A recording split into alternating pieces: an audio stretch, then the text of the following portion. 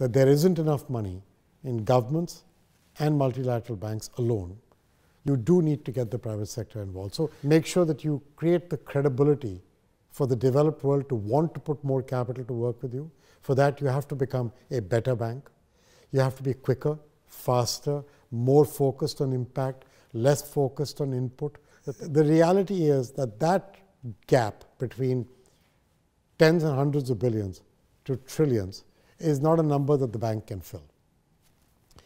There is the G20 expert group report that talks about a large capital increase for institutions like the World Bank, which they were talking about raising 2 to 3 times the capital we have today. That's a really good idea. I believe the developed world has to be willing to get there. I think they could and would if they could. We'll see where this goes over the next 2 to 3 years. But even that doesn't get you to the trillions.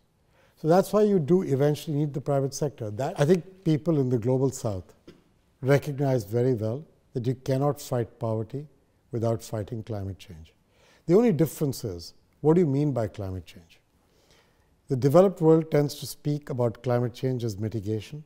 The developing world tends to speak about climate change as adaptation, because they see the climate change impact on them in terms of irrigation, rainfall, soil degradation, loss of biodiversity, forestry cover, that kind of thing. Whereas we in the developed world tend to talk about climate change in terms of carbon emissions. That's the real difference.